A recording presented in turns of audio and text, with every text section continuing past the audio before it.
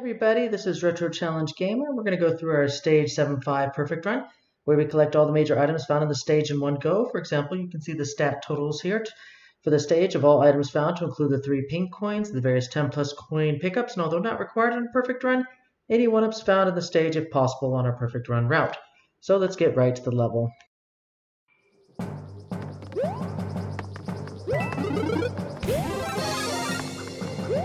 So, as long as you memorize what's coming up all throughout this first section, and you know what to do in each and every section of this under the airship sequence, there's really no cause for difficulty here, because everything will happen in exactly the same way every single time, as long as you know what to do in each situation.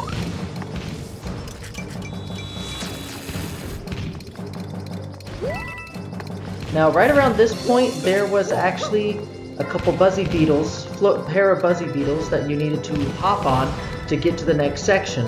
It ended up being way too hard, and I dumped the idea completely and just added a couple more platforms hanging underneath.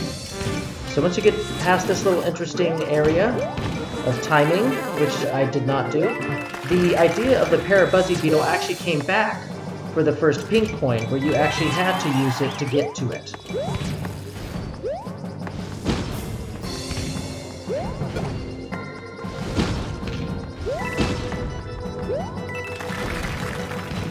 But yeah, not too much to find in this first area.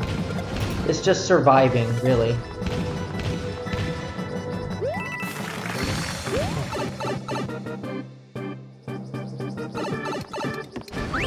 Okay, this second area has a couple interesting things of note. You'll probably have seen the first or the second pink coin right off the bat as you crossed over it during the initial run. But to get down to it, you're going to have to get in the way of more danger through these little skewer pillars, as I think someone called them. So overall, not too hard.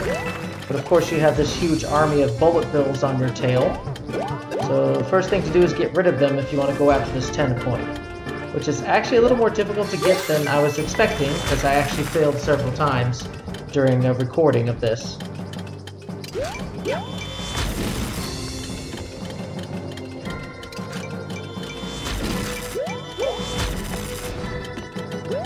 I thought about putting something up there in between the two pillars, but decided better of it.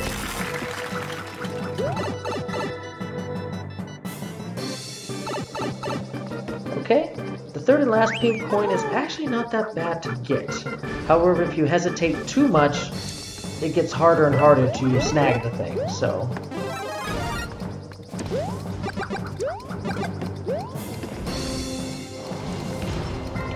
So patience is the key here.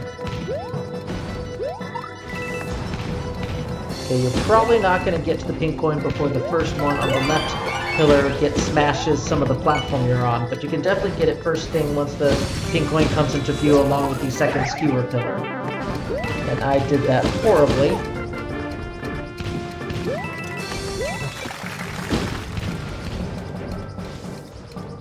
The real true bright side to getting all 3 pink coins in this level is you don't have to face Ludwig.